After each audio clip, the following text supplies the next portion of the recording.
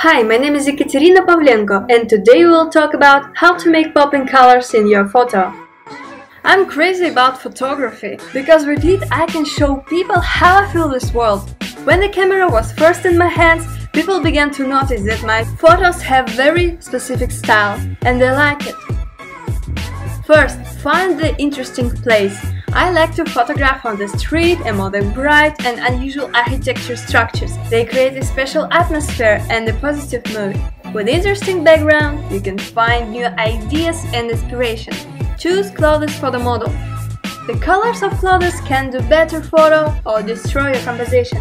If the background and clothing just don't combine, I prefer to choose in advance the place and clothes. Prepare the settings on your camera. I shoot on Pentax K20D with 16-45 and 60-150mm lenses. In the camera settings, you can change the brightness, contrast, hue and saturation. Try to find an unusual angle. I love to take pictures from the front to completely show the model and the structure of the wall. Also photograph it from the side to show the scale of the building. Just show people why your point of view is special.